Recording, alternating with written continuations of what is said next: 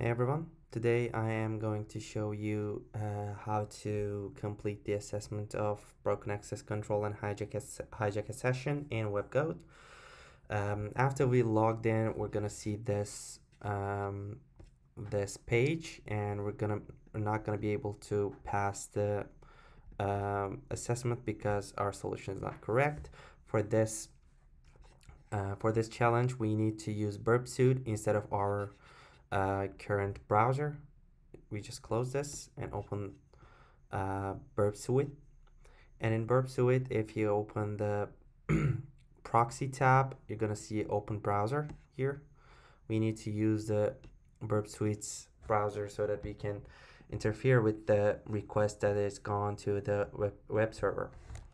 After going here, we're gonna open our WebGoat, we're gonna log in, and we're going to come to the challenge.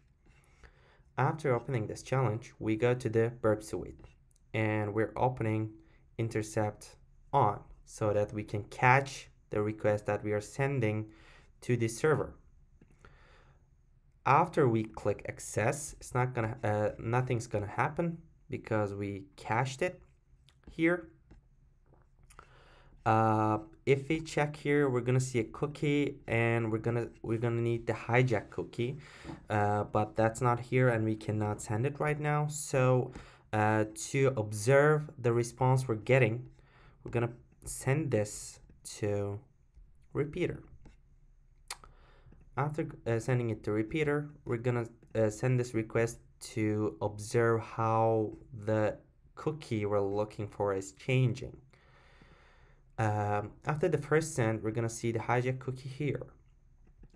This hijack cookie has two parts, first part and the second part. We don't know what it is yet. Just to make observations, we can click send again and again. Here you can see I want you to focus on this digit. It's increasing one by one, but sometimes two. That's interesting. Why 2? So that's a really important thing for us. But first, let's look at the other side. The other side, first, like 4 or 5 digits are changing instead of the last digit. As you can see, maybe it's related to time or something. Because if you wait more, maybe we see it higher change. So I don't know how it's changing. But the deal here is that if you focus on this digit, it's increasing one by one, but sometimes 2. What does that mean?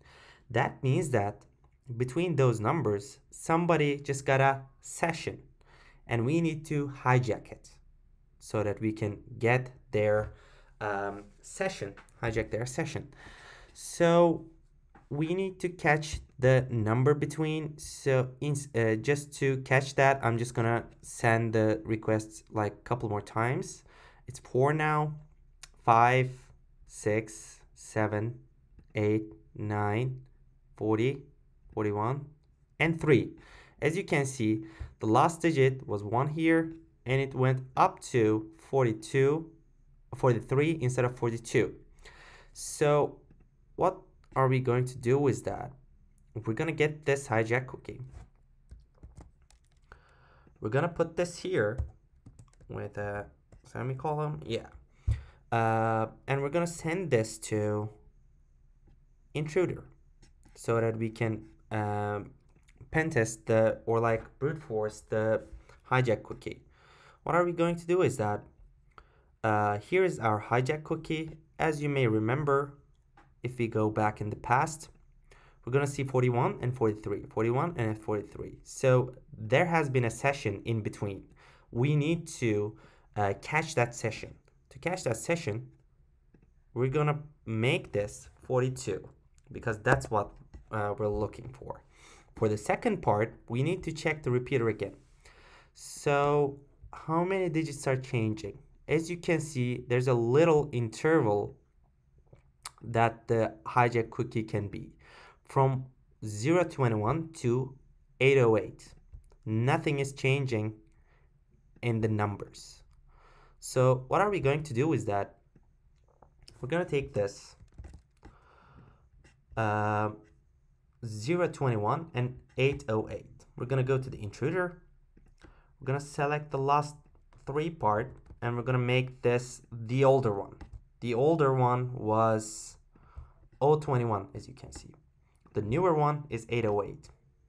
So we're gonna make this one the older one, then we're gonna add these positions, then make this a number because we're looking for numbers.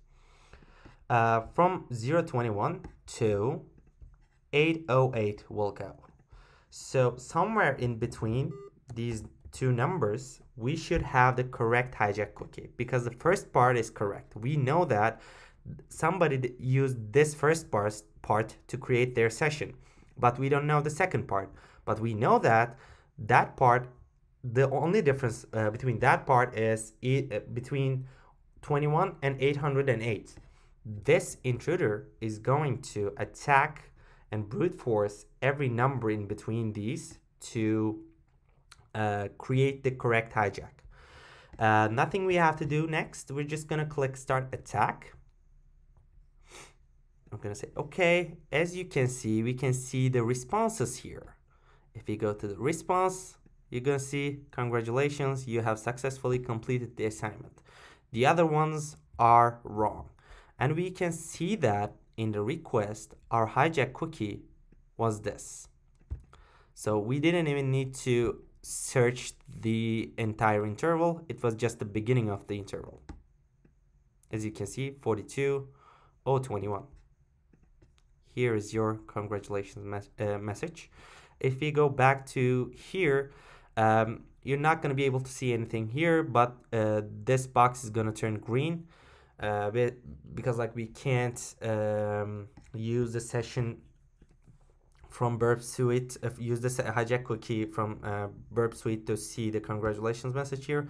But if this box turned green, it means that you were successful. By the way, we can also stop our attack as well. Pause, discard. And this is the whole assignment. This is the whole challenge to complete. Right now, you're going to be able to see the green flag. Thank you for listening.